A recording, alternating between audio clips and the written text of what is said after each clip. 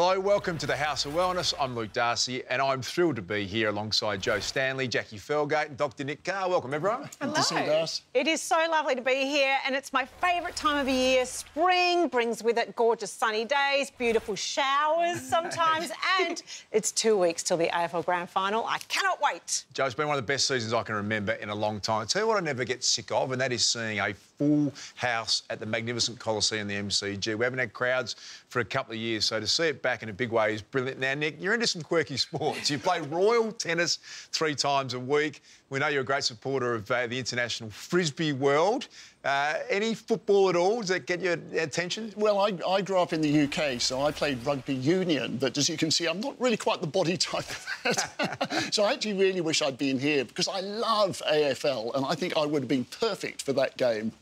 Another thing you might love is AFLW, Dr Nick. I've been getting right behind it, and this year it's shaping up to be a great one for women in sport. Season 7 has been outstanding. You're just seeing every year the girls are getting better and better. It's brilliant to watch. And today we're going to catch up with one of the AFLW's brightest stars. I'm looking forward to that. But first, what's making health headlines with you, Jack? Yeah, plenty does. We start with some great news for young Australians. In a world-first program, Monash University is offering free DNA screening for people aged 18 to 40 to detect their risk of major disease. The free saliva test identifies genes that increase the risk of certain cancers and heart disease. At least 10,000 young people across the country will be screened as part of the free pilot program, Das. And Nick, this has traditionally been offered to older people thought to be at higher risk. So is this a big deal? Yeah, so we know that about 1 in 75 Australians actually carry a high-risk gene of some kind, and this project's going to test for about 10 of them. And they're going to test for things like cancers, cholesterol, a thing called Lynch syndrome, which is a rare syndrome associated with risks of various cancers like the gut and the uterus. And this kind of gene testing, I mean, it really is the way of the future.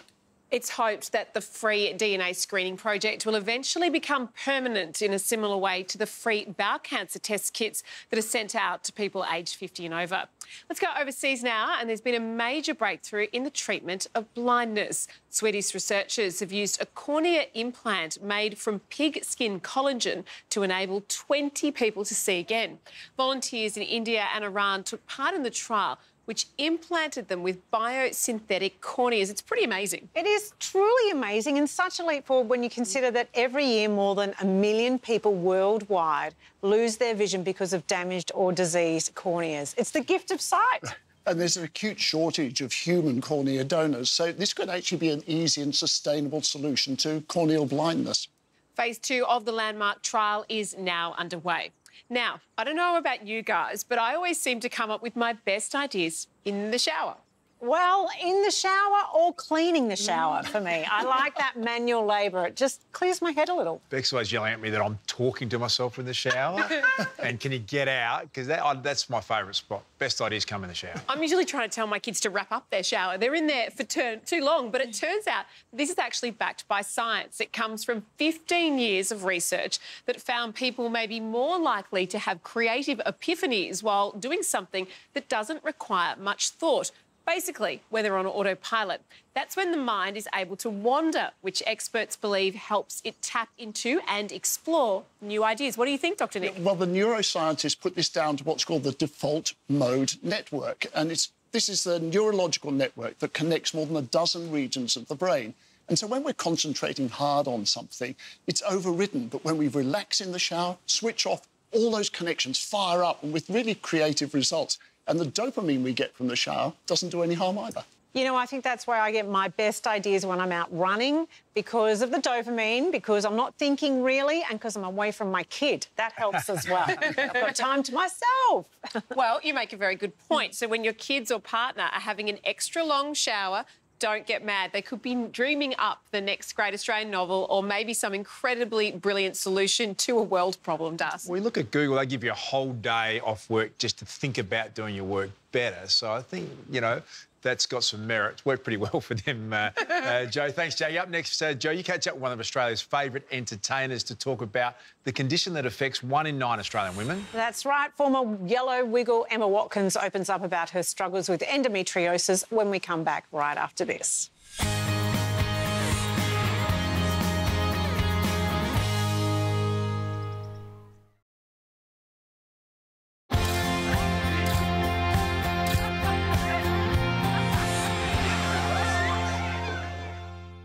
common dream for many people is to start a family. But for a large percentage of couples, that dream can be tainted by fertility struggles and unexpected health hiccups that are hard to overcome. One of these is endometriosis. 1 in 9 Australian women suffer from it, and the condition is often left misdiagnosed or undiagnosed. That was the case for popular former Yellow Wiggle, now Emma Memma. Welcome, Emma Watkins. Thank you very much. And welcome to the Board Director of Endometriosis Australia, whose family has also been touched by the disease. Hi, Marie Davenport. Hi, pleased to be here. Emma, you have shared your experience with endometriosis very publicly. How was the experience for you? I think for me, I didn't realise that I had endometriosis for a very long time. I was touring around the world and was so busy that I didn't understand the kind of pain that I was suffering, and so I sadly got onto it way too late, but I think is the most case for everybody. And how are you now? Well, I feel much better now. Fortunately, I've had about 5 years to rehabilitate my body after a laparoscopy for stage 4 endometriosis, but I think the year after I thought I was okay, but I actually realise now that I probably wasn't. I'm much better now. So can you explain what endometriosis is, Marie? It's the growth of uterine tissue, or similar to uterine tissue, outside of the uterus or the womb. So it's usually in the pelvic cavity area. It can affect the bowel, it can affect other organs as well, but it can actually occur in other parts of the body. I can't even imagine, Emma, as an entertainer where you're performing and the show must go on and you're touring, which can be very gruelling, at the same time managing symptoms that can be very debilitating. I think as women, you don't realise that the pain that you're suffering might be similar to others around you. And so for me, I thought that that was a normal level of a period pain, to be honest. And I must have been suffering that through high school because I was really unwell in high school with terrible period pain. But now I know that it wasn't quite that it was more associated to endometriosis. I guess for me, it got to the point where I was unfortunately bleeding every day. So when it got to that point, I realised that there was something more than just outside of the normal boundaries of pain. I know that it can take, I think on average, 6.5 years for endometriosis to be diagnosed. Were you seeking medical help during that time and not getting a response? I was probably a bit lazy and not quite aware of my own body suffering through the pain. So for me, it was about 10 years late, which is why it got to the point where not just endometriosis, but I also had this particular condition that's known as chocolate cysts. And so the blood is stored and then it doesn't have anywhere to go. So it just decides to release itself all the time. Marie, is that a common experience for women that they actually don't seek help when perhaps they need to? And this is why education is so crucial for girls and women. And the diagnosis period can be as long as 10 years or long, or often women in their 30s are finding out that they have endo. So there's education of the girls and the mums and the women, and there's also education in the health system for GPs. But it can be incredibly life-defining because what you think is normal, you don't know, is not the experience that every other girl or woman has. And you might be told you're overreacting or it's just period pain.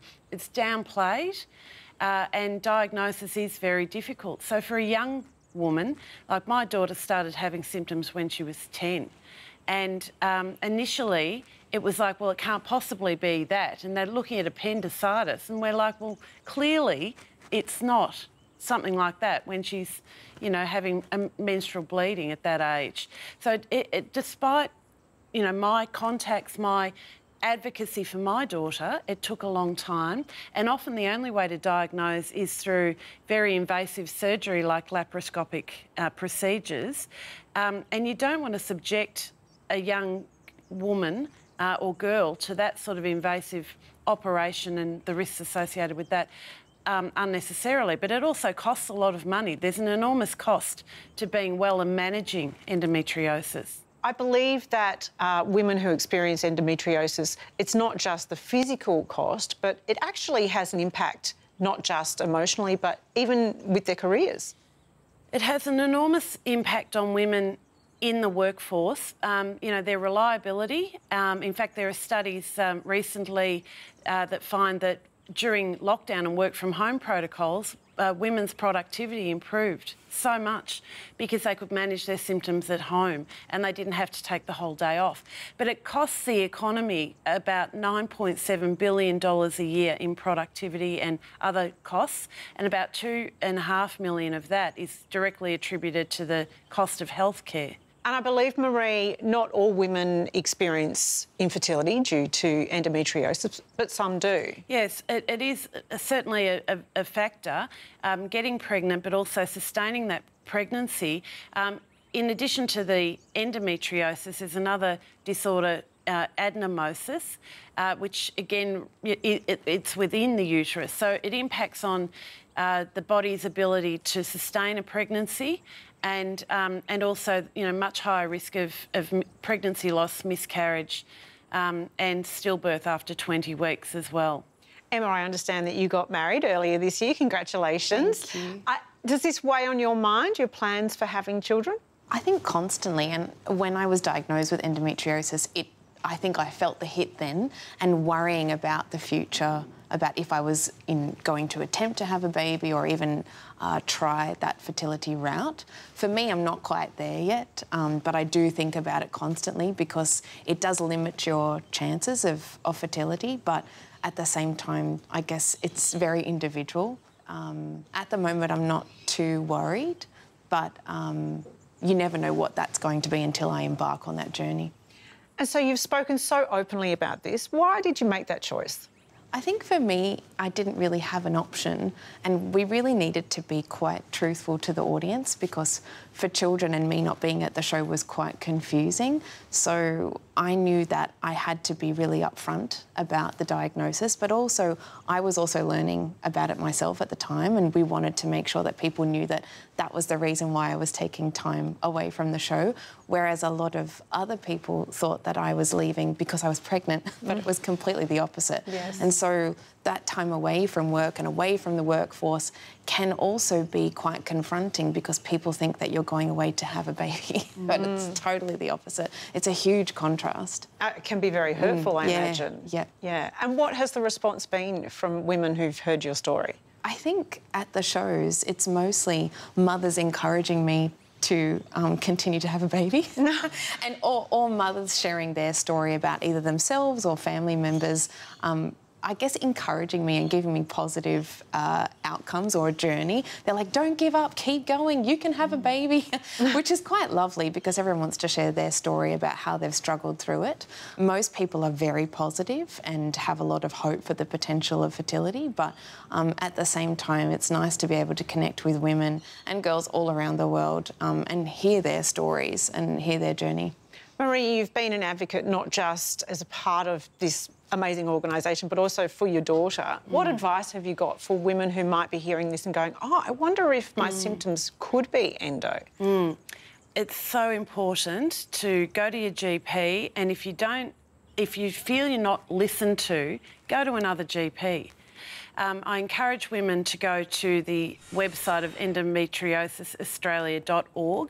There are so many resources there, and there are also stories from our wonderful ambassadors like Emma, who we call them endo warriors because they do so much to raise awareness, and their own personal journey empowers other women to say, OK, things are not all right, and these are women that are living with it like me. I'm not alone, and this is their journey, and perhaps I need to take greater action. Well, I consider you both warriors. Thank you so much for the work that you are doing for this really critical conversation because it's changing women's lives. Thanks so much, Marie and Emma. Thank you.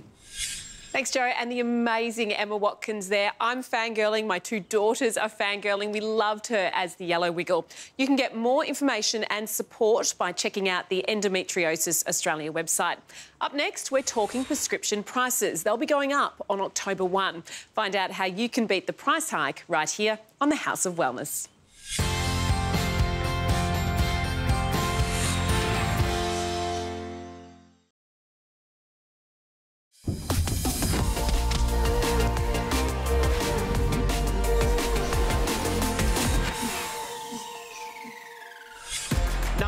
centre here for Adelaide. In swoops Phillips. I found that once I did become vegan and turn to a more plant-based diet, that actually started getting the best out of my body and being able to do things better than before when I wasn't a vegan. I sleep better, I feel better, I have more energy, and my overall just general health and well-being is so much better. For AFLW player Erin Phillips, a plant-based diet hasn't come at the expense of her athletic ability. Whether it's supporting lean muscle growth, muscle recovery or repair, it may be possible without the reliance on traditional protein sources. The key is finding the right teammate. INC's plant range support my diet because they offer really fantastic supplements for plant-based diets. They have protein powder, a lot of different flavours, the crunch bars, which are a great little snack to put in your bag and have if you need, and also the amino acid blend. So they cover all the bases and they're absolutely all delicious. As with any health goal, quality is important. The INC range has the Vegan Australian certification, plus added trust thanks to the Informed Sports certification. This means they're free from banned substances. A diet to an elite athlete is incredible. It's actually really important to anybody, really. And for me, it's being able to get the best out of my body. As an athlete, you push yourself to the absolute limit. So diet is incredible. It's the fuel. It's what makes you recover. I love putting the protein powders in my pancakes, so it gives me an extra little protein kick. So you can put them in, obviously, cereals, smoothies. There is a lot that you can do, and especially as a busy mum like I am, chucking a smoothie and making one really quickly to start your day is really convenient. AFLW star Erin Phillips there, who's excelling at her new club, Port Adelaide.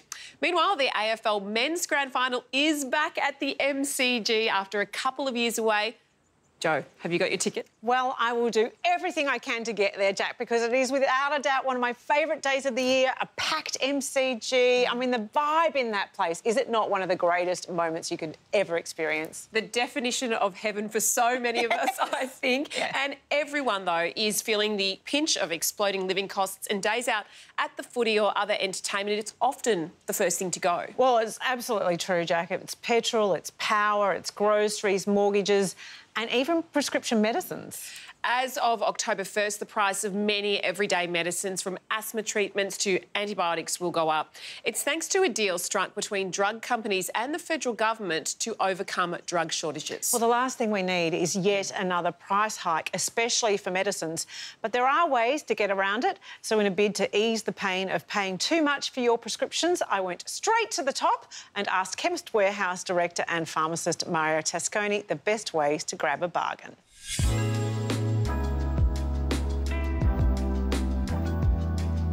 Mario, a lot of people believe that prescription medicines cost the same no matter where we go. Is this the case? Certainly not. I mean, prescription prices, like any items of commerce, vary in price. Customers now shopping around for their prescriptions, they can just look online and you can see the cost of your prescriptions, and the price savings are dramatic that can be made just by simply shopping around.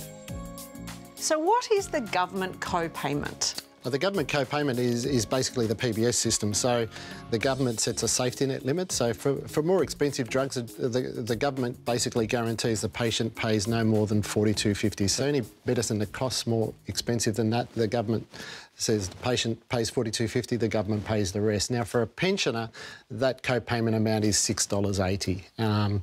The good thing that the government introduced a few years ago is they allowed pharmacies to discount that co-payment by $1.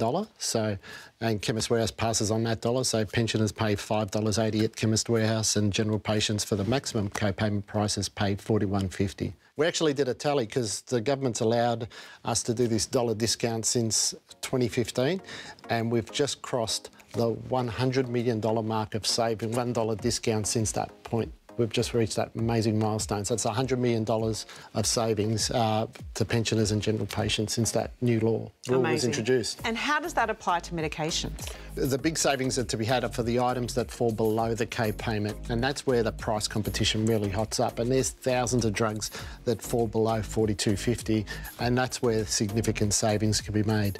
So what kinds of savings are we talking about here? Oh, we're talking huge, and I bought some in just to off the shelf, so just to show you. And you know, if we look at a drug like Nexium for heartburn, you can pay anywhere up to $30 for this type of medication for a month's supply, and at Chemist Warehouse it's only $15.50. So that's a huge saving. Huge. Okay, and particularly for someone that takes that every month, and over a course of a year, that's like $165 saving over a course of a year.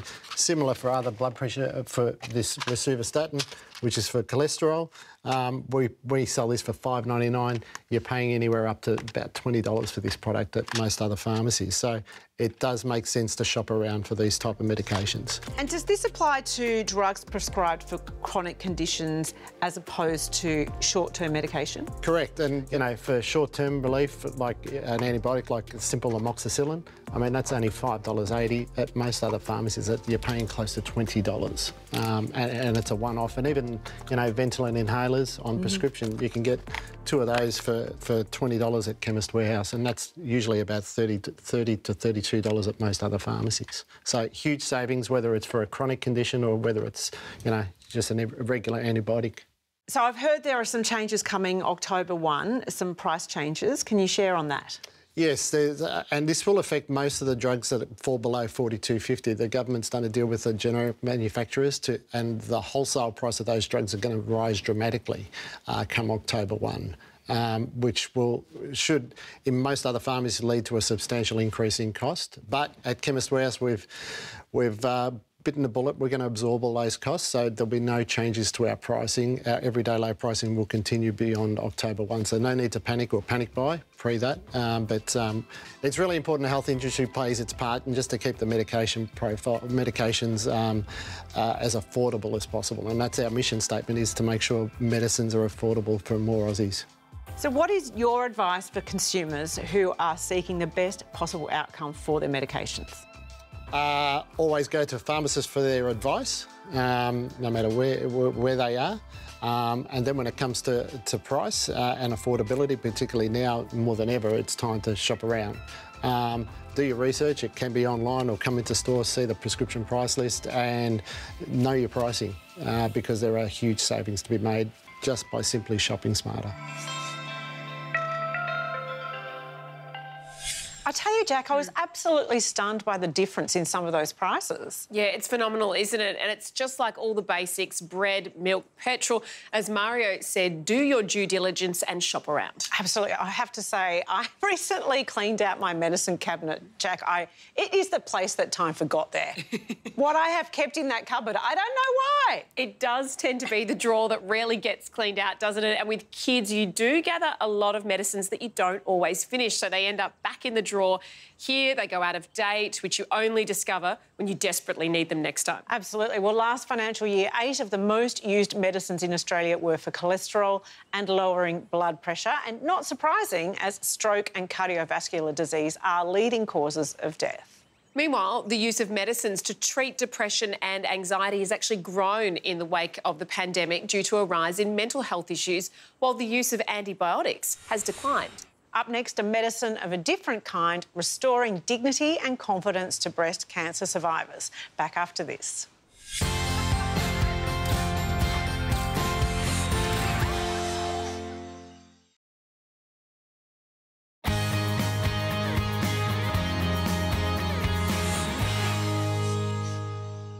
Well, it's a month since Australia lost singing superstar Olivia Newton-John, and it's fair to say the whole country and the world have mourned her passing, Jo. Absolutely. The legacy Olivia left is incredible. Grammy Award-winning music, timeless films, and, of course, her tireless work fighting cancer and helping others through her Cancer Wellness and Research Centre. I remember the day she came to Melbourne to open up the Wellness Centre. I was there, and just the aspirations that she had for it and the wonderful work that it's done in raising awareness for breast cancer. It really can't be overstated. Dr. Nick, knowing the early warning signs and regular screenings and self-examination really are keys to fighting this devastating disease.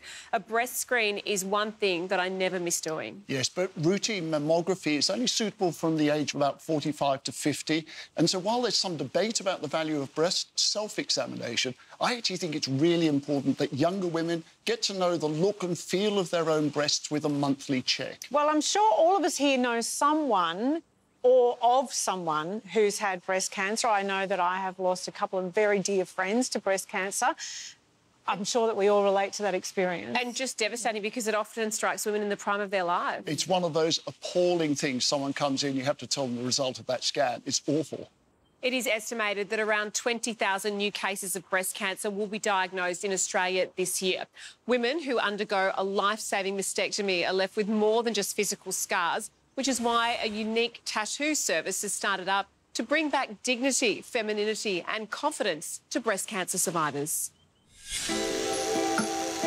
There's definitely a stigma attached to the tattoo industry. People think that when you have tattoos, you're maybe not educated or you maybe come from a rough background, but a lot of people's sons and daughters and aunties and grandmas have tattoos. The tattoo culture has already come a long way from sailors and bikies, but Alicia Gannon has catapulted it into a whole new age. I started Pink Lotus when I was on maternity leave, and that's where I tattoo 3D nipples on women post-mastectomy from breast cancer. Obviously, I gathered the word pink because a lot of breast cancer groups are mainly focused on pink, and lotus is planted and grown from the swamp. And as this lotus grows through the swamp, it grows into this beautiful flower, the lotus flower. And so it doesn't matter what turmoils and whatever you're going through in life, you can still come out of it and grow. So I was diagnosed in early 2019. Decided there and then that I had to have a left mastectomy and ended up having to have chemotherapy and radiation as well. And then decided to have a right mastectomy as a precautionary thing. And Arwen Griffiths found herself in the unique position of going from breast cancer nurse to breast cancer patient. Obviously, after a double mastectomy, I had my nipples removed as well. And I was looking in the mirror one day thinking, I just don't look whole. To any woman who's been through what I've just been through, you end up feeling quite butchered and you've got a lot of scars on your body, and I just didn't want any more scars. So I looked at Alicia's website and purchased some of her temporary tattoos. I thought I'll do that first, and I was just blown away by them and how whole I felt after that. And it just made, that was it, my decision was made that tattooing Alicia's 3D tattoos was the way that I wanted to go. So is everything feeling okay? Feeling good? Yep. Yeah. Okay. The 3D nipple tattooing is permanent, so they last forever. Arwen's already had one nipple session with me, and that's my first session where I've laid on the ink just to give it some colour. And usually the second, if needed a third session, is where all the detail gets put into creating the shadowing, the Montgomery glands, and making sure it's all nice and soft around the edges to mimic a real nipple. We're born with nipples. All animals are born with, unless there's something majorly wrong, but we're all born with nipples. For women, we nurture, you know, the majority of us nurture our babies with them. They can be an erogenous zone for many people as well, and to suddenly not only lose your femininity by losing your breasts, you've lost your nipples as well. So it's a double-edged sword of feeling that things have just changed dramatically. Lynn Sinclair had both breasts removed in 2017. She was introduced to Alicia through her son, who was already a client. Well, to be honest with you, I mean, when I had them done, I actually got in my car and got my phone and lifted my top and took some photos and sent them to my kids because I was just, I just was wrapped. I was just so happy that I'd had this done. My daughter messaged me back and said, "What are you doing sending me nude pictures of women?" And I said, "That's me, that's me. I've just had my tattoo done." And she was just so happy for me. Okay, the size okay? Yeah, whether if you want to make them a bit bigger. They look real. They look like they've got texture and contour, and people expect you to turn sideways and that they're going to see a nipple, you know, protruding, and it's not. It's completely flat. This is done with a woman who has just got so much compassion and empathy for what people like me are going through. I knew I needed to finish the journey off, and I think what Alicia's done for me is that the journey's now ended. Like, I can close that chapter. I think it's important for a woman to do this for herself. Still got the scars, of course, from the surgeries as a reminder of my journey, but I feel normal. I love it. I love talking with my ladies. They're brilliant and they're strong, and they give me so much confidence in myself by the power and the confidence that they have. To give them the nipples back it's incredible. That's awesome.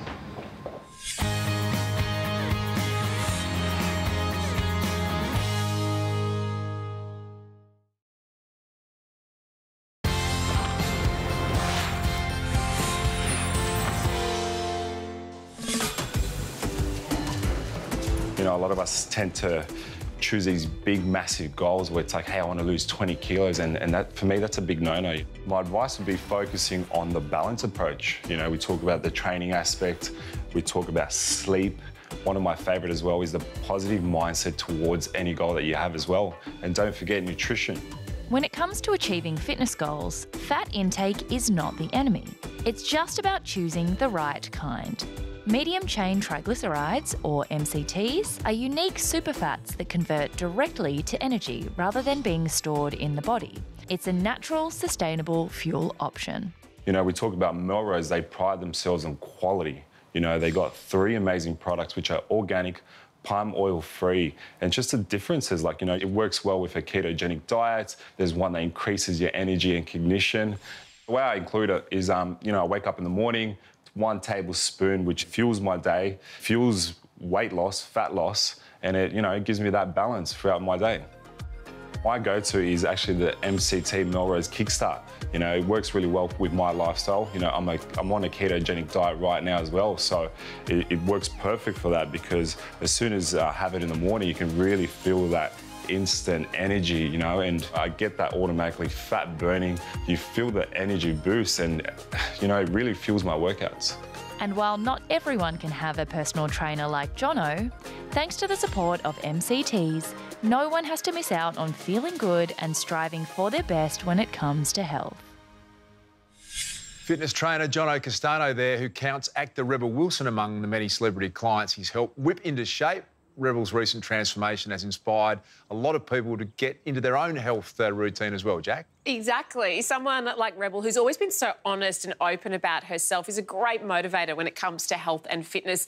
And there are so many females like her. We saw Erin Phillips earlier, who's inspiring a generation of girls to strap on the boots and get active. She really is incredible. She sure is. And so too is fellow AFLW star Chloe Dalton. Chloe is extraordinary. She's an absolute all-rounder.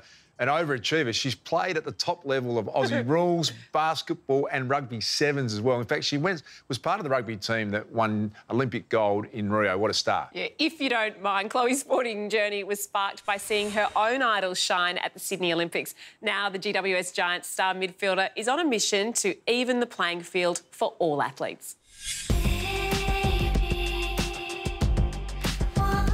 Sport has taught me a lot about dealing with people. I think it's really interesting, particularly playing a team sport. You get thrown into this environment with a whole range of different personalities, and you have to find a way to come together and make it work. And I think it's been a really unique experience to realise that when you do all have the same focus, you can disagree with people, you can not get along with people, you can have completely different personalities, but you can come together and work towards the same goal and be really effective in the way that you go about that. I played a lot of different sports as a kid, but when I got into high school, basketball was probably my main sport. And so to have the chance to play in the WNBL with the Sydney Uni Flames was massive. It was kind of like I ticked off this big box of wanting to get one step closer to my dream of representing Australia.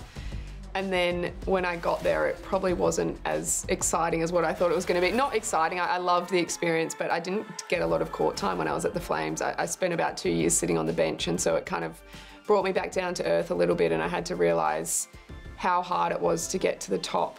So I went onto Google. I went home and I typed into Google list of Olympic sports, and then I saw that rugby sevens was going to be in the Olympics for the very first time in Rio in 2016. And I'd grown up in a rugby family. I used to go down to my local footy field down at Rat Park and watch my brothers play on the hill. So I had an understanding of it, but actually learning how to tackle and learning how to form a ruck were such foreign ideas. And to be a part of a group like that was so dedicated and so committed to achieving this dream of winning an Olympic gold medal is something I don't think I'll ever experience again in my life.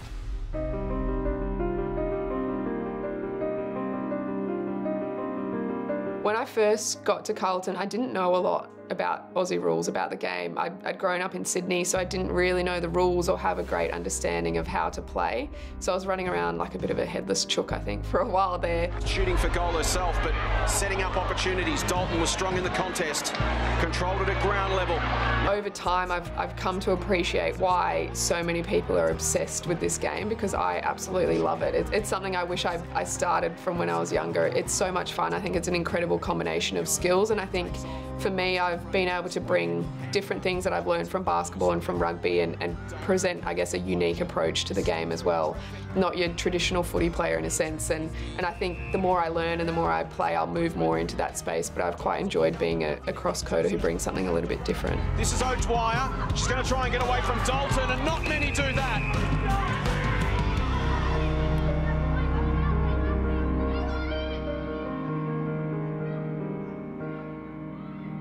4 weeks out from Tokyo Olympics, we were playing up in Townsville, and my teammate and I came from opposite directions and tried to tackle the same person, and the top of her head went into my cheekbone. I think I fractured it in about 4 places and had to go in and have surgery to have 3 plates put into my face. And so I was stuck in a hospital room for about 5 or 6 days and got delivered the news that I was going to be missing the Olympics. And it was just devastating. I'll never forget that conversation when the head coach, John Manenti, came to visit and tell me the news. And I think it just was tough. I had to come back into another lockdown and sit on the couch and watch my teammates compete over in Tokyo. It was a really, really tough thing to have to process. One really positive thing that came out of it was because of the work I'm doing with the Female Athlete Project is I got to actually devote all of my time to trying to shine a light on the incredible athletes that were over there and the incredible female athletes that were competing in the Olympics and the Paralympics too. I had this passion about gender equality. As a female athlete, I've experienced a whole range of different inequalities across my life, and I always knew I wanted to do something in the space and I wanted people to listen to me, but I didn't know how to do it. And I've got 2 incredible brothers who have always encouraged me in what I want to do, and they kind of just said to me, you just got to do it. You just got to start something. So I originally started it as a podcast where I wanted to interview other female athletes and to hear their stories and to share their stories. I think the storytelling element of it is really powerful for people to see these athletes, but also to know what they've been through. And so we've kind of grown it into more than just a podcast, and particularly in the social media space, we're trying to give people really easy access to information about the incredible things that female athletes are achieving on a daily basis. Smith, good pick up on her bootlaces, and Dalton. Seen her jets, decides to put them on. 1 bounce, that's the second. I've had the opportunity to be a full-time athlete with Rugby Sevens, and I've now gone back to being a part-time athlete with AFLW. So I've seen the results that you can get when you're a full-time athlete, and you have the ability to devote all of your time to your craft. That's a huge piece, and I think on the back of that, if there's a visibility element, more media coverage, that then translates at a grassroots level to more girls and young boys seeing it and wanting to get involved and playing sport. And I think that then ensures the sustainability of the competitions for years to come. There is West again. Well done, Chloe Dalton. Well, she does that for a living. Nails tackles.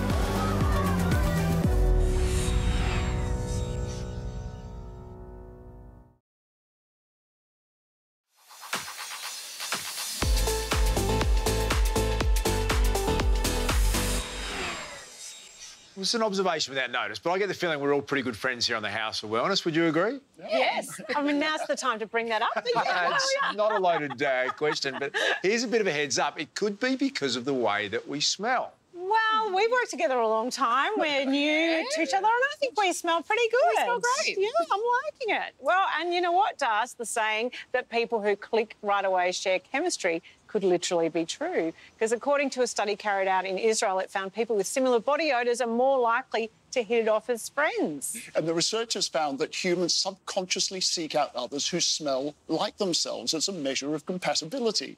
And they conducted tests on clean cotton T-shirts given to participants and discovered that those who clicked straight away shared more closely matched odours. We cover the weirdest stories here, but I guess it does make sense. Sorry. But other human mammals, such as dogs, use their noses to sniff out who's a friend or foe. So chances are we're doing it too without even realising it. Does that mean that when we meet each other, we should give each other a little sniff just to really... We didn't do that in the audition process, did we? No. And speaking of dogs, which we always like to do, this snippet is guaranteed to make you and your pampered pooch cry tears of joy after noticing a mother dog had tears in her eyes while nursing her puppies. A team of researchers in Japan decided to investigate whether it was associated with happiness, and the answer was a resounding yes. The researchers measured the volume of tears of a team of four-legged recruits before and after reuniting with their favourite human. The waterworks flooded in for Fido when reuniting with a loved one, but not when meeting a stranger. Has that ever happened to you, Dr. Nick? I think the only tears in my household is when my wife comes home and finds that I've allowed the dogs up on the couch. So you allow the dogs on the couch, do you? Shh, just don't tell anyone. I wouldn't have tipped that. Anyway, that's it for today. Thanks to everyone for watching. You can hear more House of Wellness on the radio show with me and Gerald Quigley on Sunday. And go to the House of Wellness website for more great info from the whole team. Look forward to seeing you next week. Thanks as always to our great friends at Chemist Warehouse. It's bye for now.